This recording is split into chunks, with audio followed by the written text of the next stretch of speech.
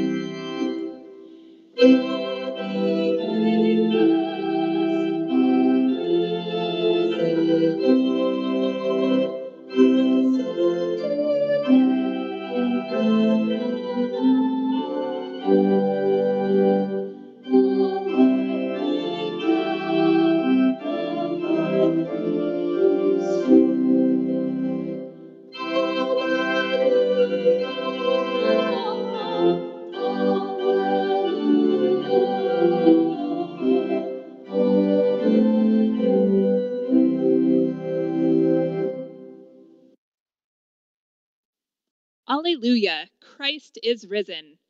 Christ is risen indeed. Alleluia. The grace of our Lord Jesus Christ, the love of God, and the communion of the Holy Spirit be with you all.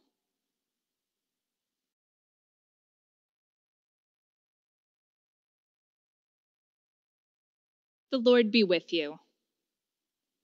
Let us pray. Almighty God, with joy we celebrate the day of our Lord's resurrection.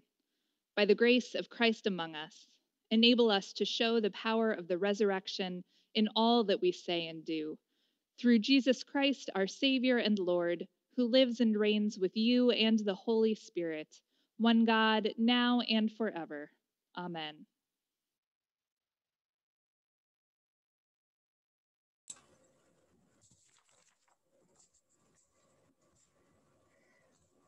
A reading from Acts.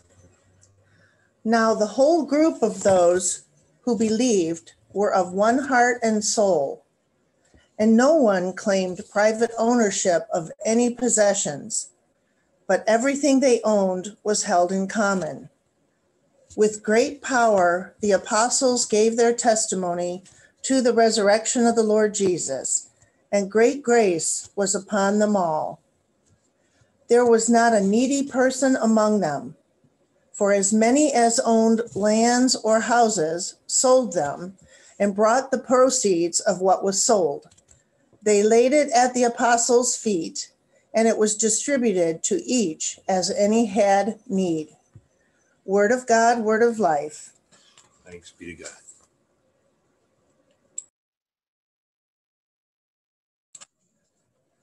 Psalm 133.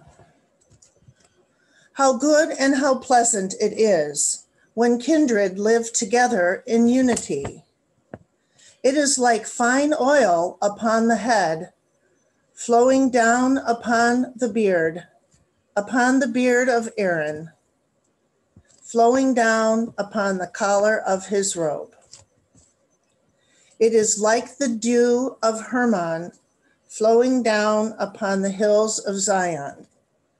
For there the Lord has commanded the blessing, life forevermore.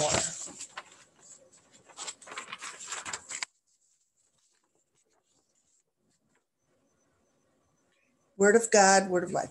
Okay, a reading from 1 John. We declare to you what was from the beginning, what we have heard, what we have seen with our eyes, what we have looked at and touched with our hands concerning the word of life. This life was revealed, and we have seen it and testified to it, and declare to you the eternal life that was with the Father and was revealed to us. We declare to you what we have seen and heard, so that you also may have fellowship with us. And truly, our fellowship is with the Father and with his Son, Jesus Christ. We are writing these things so that our joy may be complete. This is the message we have heard from him and proclaimed to you, that God is light, and in him there is no darkness at all. If we say that we have fellowship with him while we are walking in darkness, we lie and do not do what is true. But if we walk in the light, as he himself is in the light, we have fellowship with one another, and the blood of Jesus, his Son, cleanses us from all sin.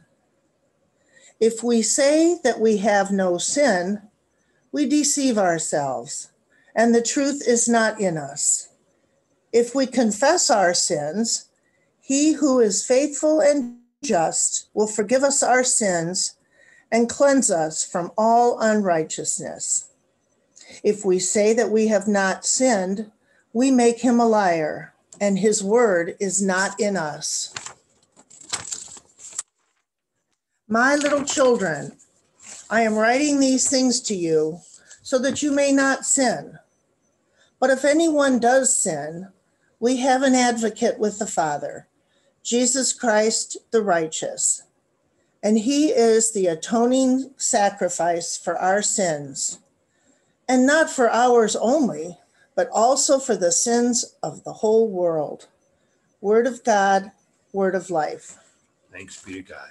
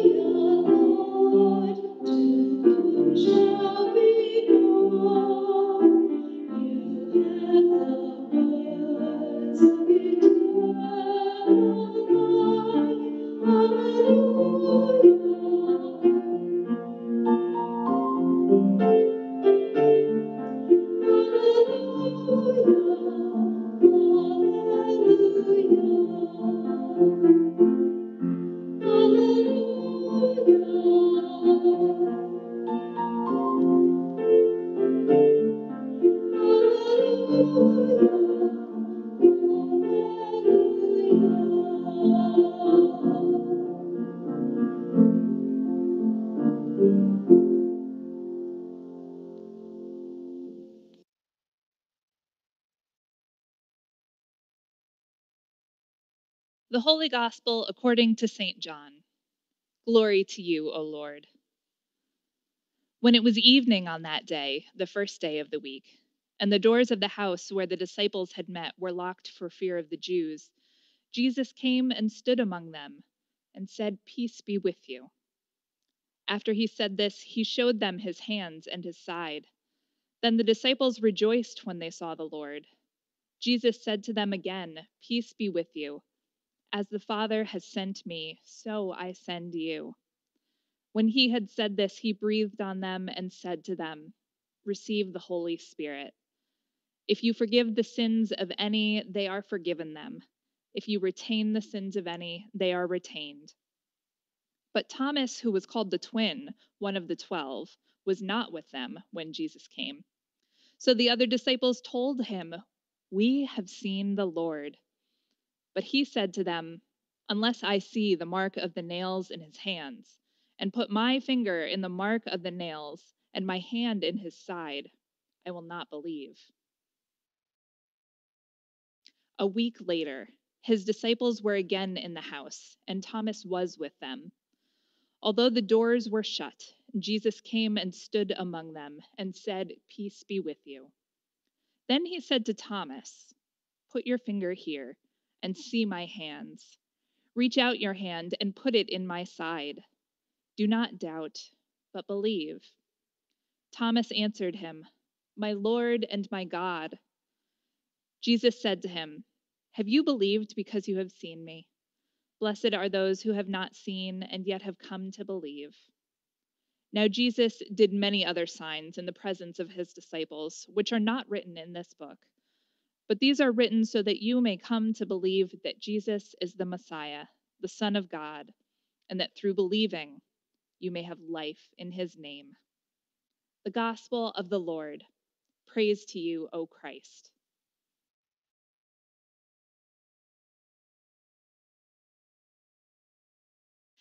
Alleluia, Christ is risen. Christ is risen indeed. Alleluia. Grace, mercy, and peace to you from God our Creator, from our risen Lord and Savior Jesus the Christ, and from the Holy Spirit, the breath of life. Can you imagine being given a nickname that will follow you for thousands of years based on one moment of your life, one single weak or embarrassing moment? I have to admit that I feel quite defensive of the Apostle Thomas every year when this text comes up. To be known primarily as Doubting Thomas because of one day in all his time as a disciple of Jesus just never seems very fair to me. We don't call Peter denying Peter, despite the way he lied about knowing Jesus after his arrest. So, why is it that Thomas has to be doomed to this nickname, forever remembered with an attitude of judgment for simply yearning to see and experience what all the other disciples already had? Some of the reason that this nickname has stuck around for so long might simply be because this story is by far the most detailed account that we have in the scriptures of who this Thomas person is. In Matthew and Mark and Luke, Thomas is only mentioned one time in each of those gospels in the middle of a list of the apostles. He doesn't speak, he doesn't act.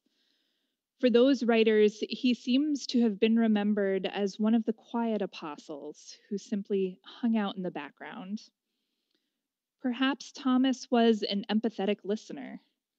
Perhaps he was detail-oriented and good at taking care of the logistical concerns for the group, things like finding food and shelter for everyone.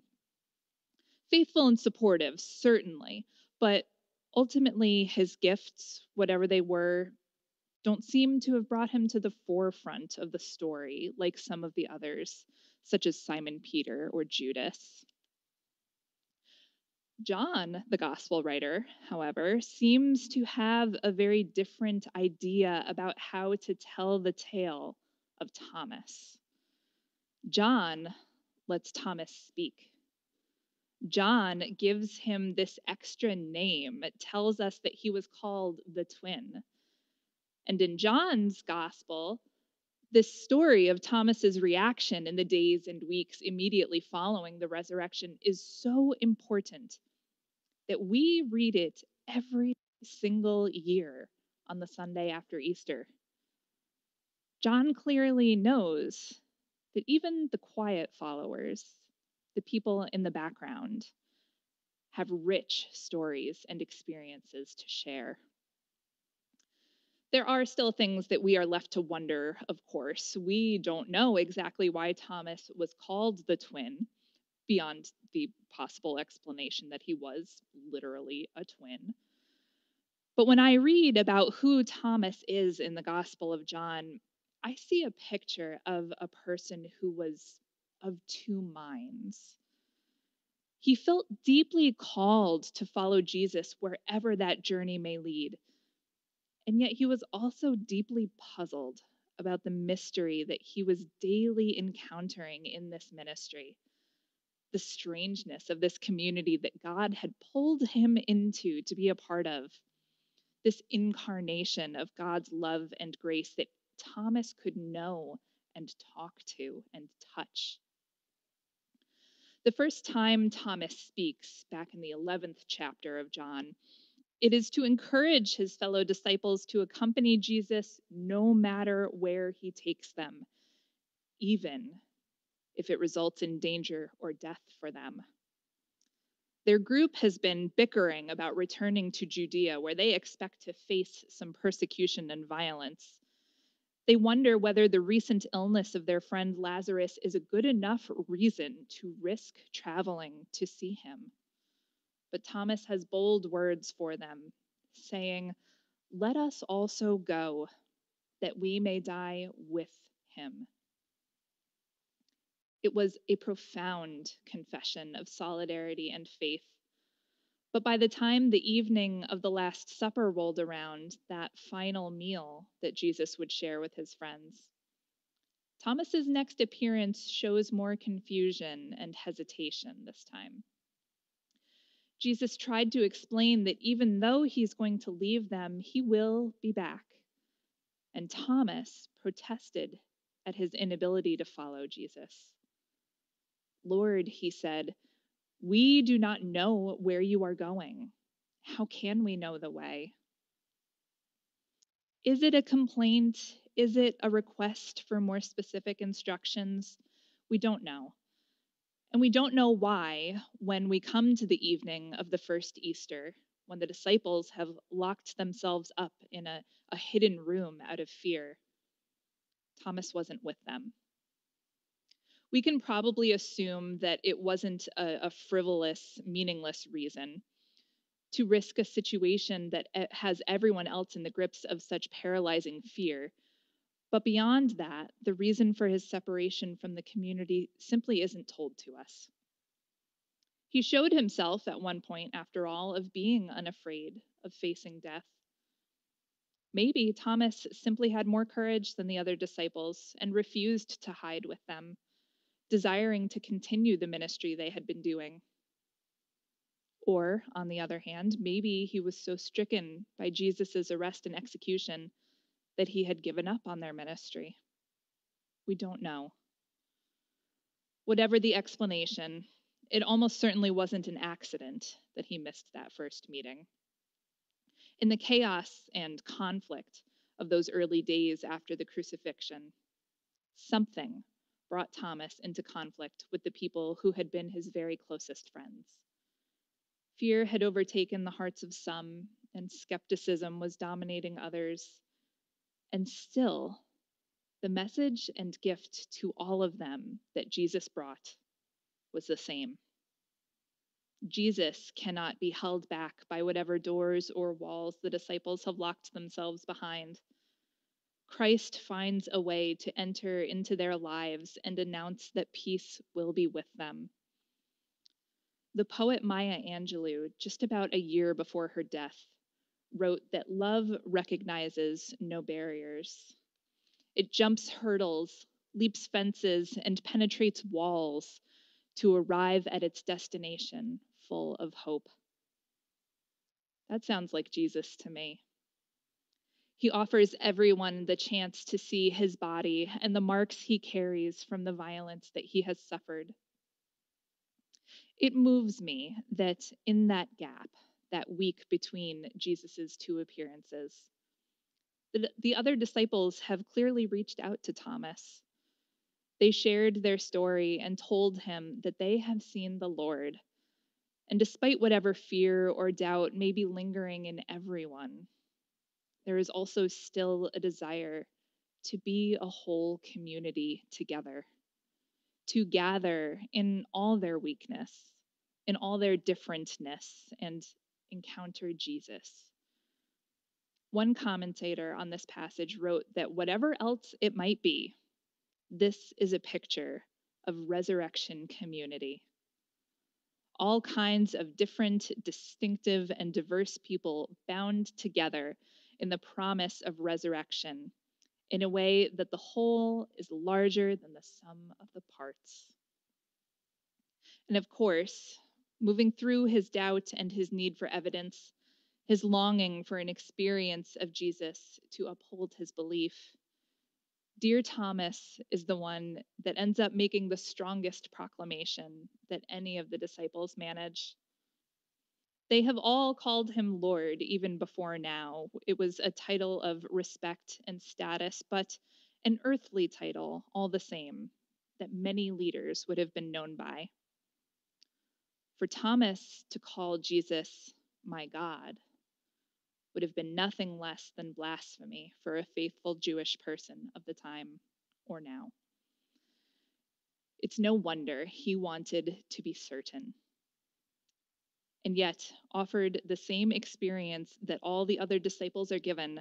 Thomas somehow sees who Jesus is even more clearly than they do. The picture John paints of this conflicted, frightened, diverse group of resurrection people is perhaps not so different from the community that we as a congregation, a church, a world are called to be. We are all at different points in our faith journeys. We disagree probably about many things, and we're all trying to see and experience Jesus in a world that tells us he should be dead and irrelevant. We are called, though, to keep reaching out to one another while the Holy Spirit is breathed into our lives and Christ overcomes whatever obstacles we have constructed to try to keep him away. We continue searching for that experience that will overtake us with mystery and surprise and joy, the experience that will make us proclaim, "My Lord and my God."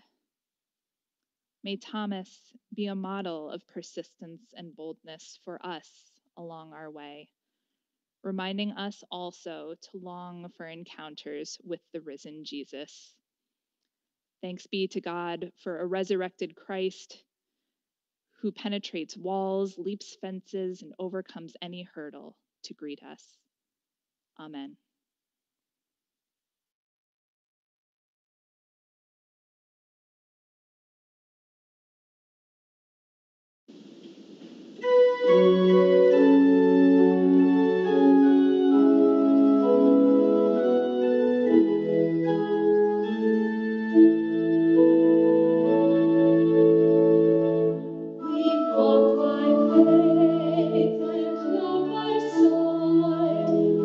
Gracious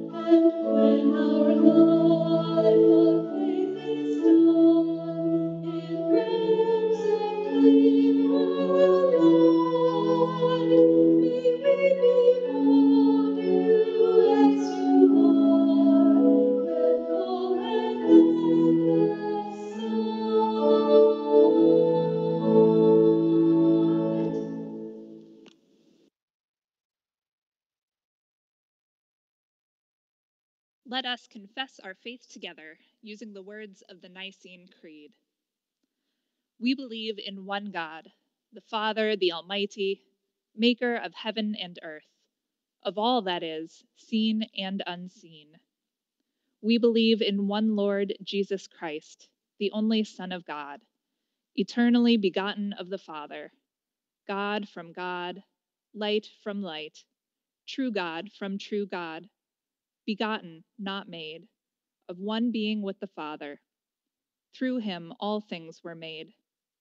For us and for our salvation, he came down from heaven, was incarnate of the Holy Spirit and the Virgin Mary, and became truly human. For our sake, he was crucified under Pontius Pilate. He suffered death and was buried. On the third day, he rose again, in accordance with the Scriptures. He ascended into heaven and is seated at the right hand of the Father. He will come again in glory to judge the living and the dead, and his kingdom will have no end. We believe in the Holy Spirit, the Lord, the giver of life, who proceeds from the Father and the Son, who with the Father and the Son is worshipped and glorified, who has spoken through the prophets. We believe in one holy Catholic and Apostolic Church. We acknowledge one baptism for the forgiveness of sins. We look for the resurrection of the dead and the life of the world to come. Amen. Amen.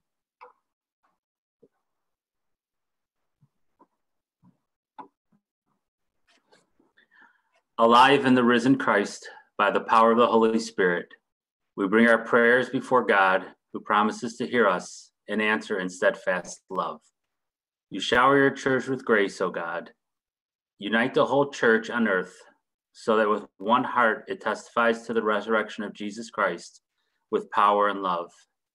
Hear us, O God. Your mercy is great. You proclaim the blessings of life forevermore, like dew upon the mountains. Refresh your creation, restore the waters, cleanse the air, and provide revitalizing moisture to parched land. Give your whole creation the promise of new life. Hear us, O God. Your mercy is great. You direct the nations, O God. Guide all in authority, that they shepherd their peoples in the way of your love. Defeat in us our impulse to war. Bestow the peace of Christ upon those in authority, and breathe upon them the Holy Spirit.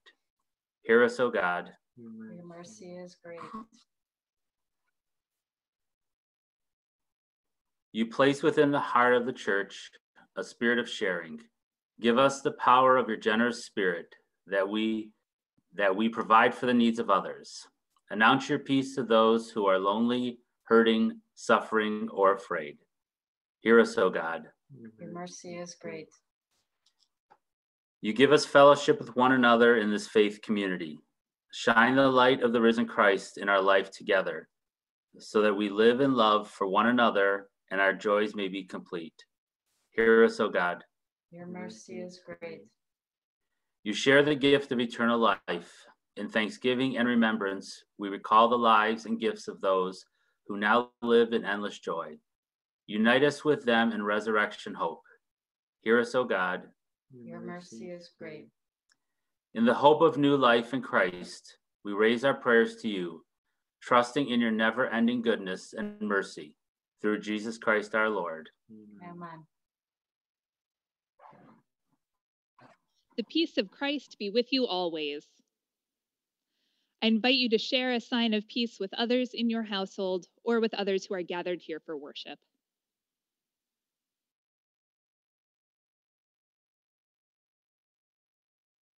Now is the time in our service when we will collect our tithes and offerings. As you and your family are able, please do continue to regularly give your offering to support our ministries at Holy Trinity. You may mail a check to the church office at the address on the screen, or follow the instructions on our website to make an electronic offering. In song and prayer, let us praise the generosity of God that makes our generosity possible.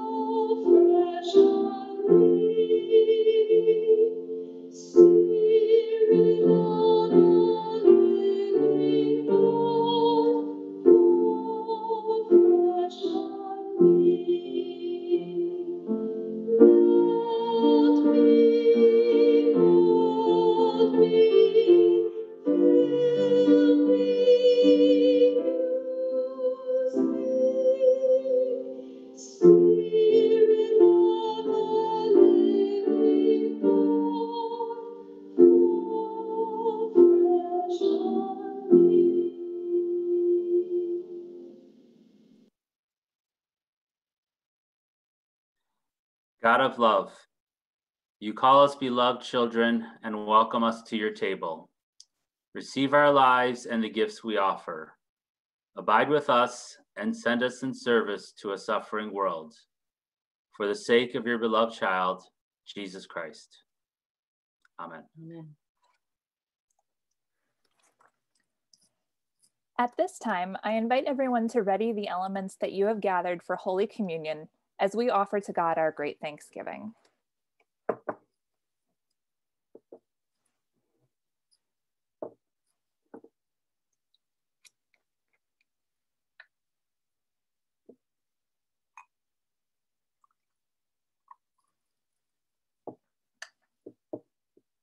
The Lord be with you.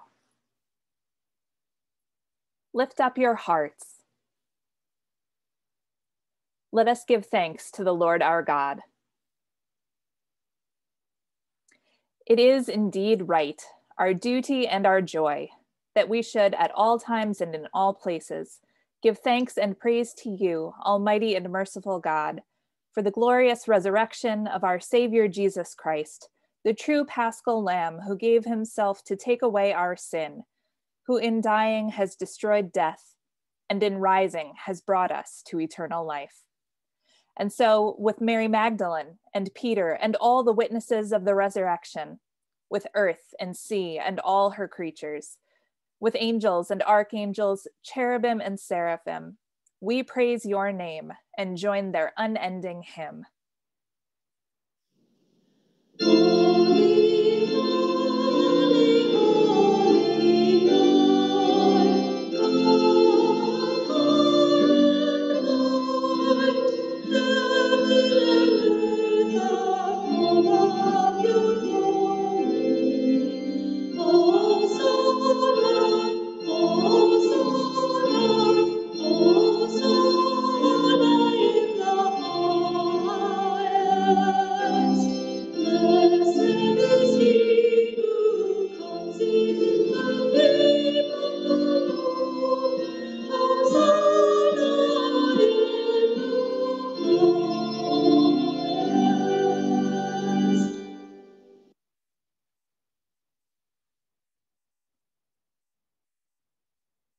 You are indeed holy, almighty and merciful God. You are most holy, and great is the majesty of your glory. You so loved the world that you gave your only Son, so that everyone who believes in him may not perish, but have eternal life. We give you thanks for his coming into the world to fulfill for us your holy will and to accomplish all things for our salvation. In the night in which he was betrayed, our Lord Jesus took bread and gave thanks, broke it and gave it to his disciples, saying, "Take and eat. This is my body given for you. Do this for the remembrance of me." Again, after supper, he took the cup, gave thanks and gave it for all to drink, saying, "This cup is the new covenant in my blood, shed for you and for all people for the forgiveness of sin. Do this for the remembrance of me." For as often as we eat of this bread and drink from this cup, we proclaim the Lord's death until he comes. Christ has died, Christ is risen, Christ will come again.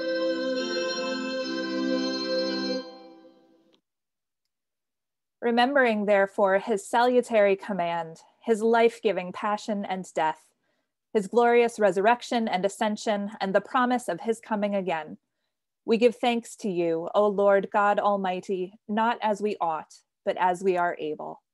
We ask you mercifully to accept our praise and thanksgiving, and with your word and Holy Spirit to bless us, your servants, and these, your own gifts of bread and wine, so that we and all who share in the body and blood of Christ may be filled with heavenly blessing and grace, and receiving the forgiveness of sin, may be formed to live as your holy people and be given our inheritance with all your saints. To you, O God, Father, Son, and Holy Spirit, be all honor and glory in your holy church, now and forever.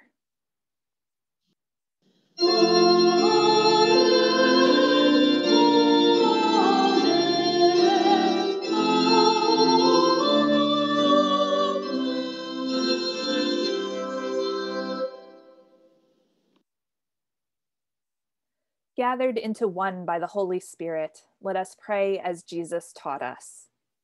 Our Father, who art in heaven, hallowed be thy name. Thy kingdom come, thy will be done, on earth as it is in heaven. Give us this day our daily bread, and forgive us our trespasses, as we forgive those who trespass against us. And lead us not into temptation, but deliver us from evil. For thine is the kingdom, and the power, and the glory, forever and ever. Amen.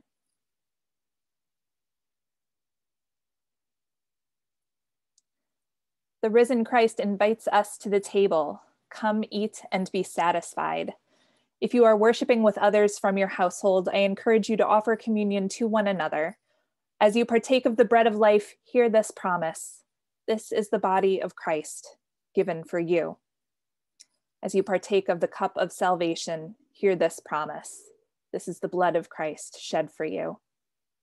If you are not partaking this morning for any reason, please receive this blessing. The Lord bless you and keep you this day and all your days. Amen.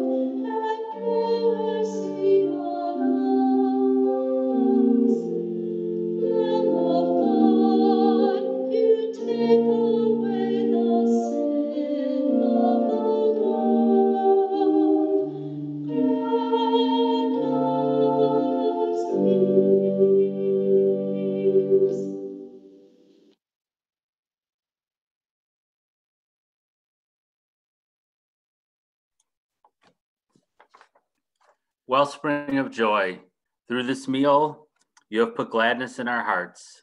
Satisfy the hunger still around us and send us a joyful wellness, that your love may bring joy to the hearts of all people. Through Jesus Christ our Lord. Amen. Amen.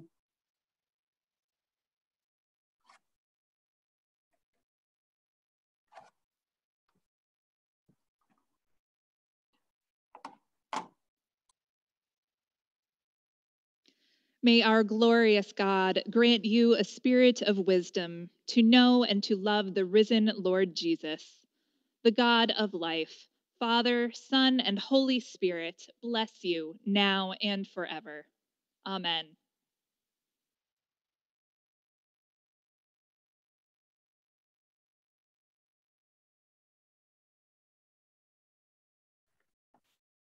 I want to let everyone know that following our worship service today, we are not going to have Fellowship of Faith. We will begin Fellowship of Faith again on the 18th. We will have a congregational meeting, and Debbie will talk about that in a second. And then the following week, April 25th, is when we will be starting a book study led by Amy Morse. And the book is Elijah, and the information is in the announcements, the printed announcements. If you would like to order your own, or if you would like me to order that for you, you need to let me know by next Friday. Debbie, other announcements? Yes, lots of announcements. As Dale mentioned, there is a congregation meeting next Sunday after worship. All of you that are on Zoom this morning, I expect you to attend it by Zoom. Those that do not do Zoom can come and gather in the sanctuary to participate in the meeting, but please call and reserve your spot so that we know how many are going to participate that week. There are also going to be several meet and greet sessions for you to meet the pastoral candidate. I didn't mention that the purpose of the congregation meeting is to vote on the new pastor, the candidate for a new pastor to serve as senior pastor at Holy Trinity. You will have several opportunities to meet that new pastor, to chat with that candidate. There's one on Thursday at 7:30 p.m., one on Friday at 6 p.m., and one on Saturday morning at 11 a.m. Those again will be by Zoom. Same ID as we use for Sunday morning worship. Again, there's the opportunity to gather in the sanctuary if you don't do Zoom. I would like you to call the office and reserve your spot for a session, whether you are attending by Zoom or in person, just because we need to limit the number of people at each session so that everybody has a chance to participate and ask questions if they would like. If you have any questions, don't hesitate to ask. I may be able to release more information about the candidate later this week. The reason that information has not been released is the candidate has not let his home congregation know that he is in a call process that's happening this week. So we don't want information to get back to the home congregation before he's ready to do that. The other thing that I have is there is going to be a Synod Assembly. Last year, there was no Synod Assembly. They are going to have a Synod Assembly this year. It's going to be on May 15th. It's going to be by Zoom, so virtual. If anybody would like to be a representative, I need a male and a female representative from Holy Trinity. Please let me know this week. The registration deadline for Synod Assembly is April 23rd. We need to have one male and one female representative at that meeting. And I think that's all that I have.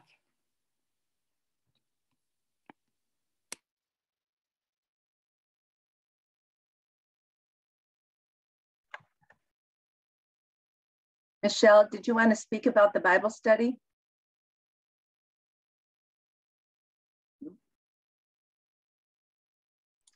Yes, the women's Bible study will begin this Wednesday at 7 p.m. via Zoom. The link is in the announcements, but I'm going to ask Dale to send out an email blast probably tomorrow, and the link will be attached to that. So I hope you can join us. We're studying the book of James.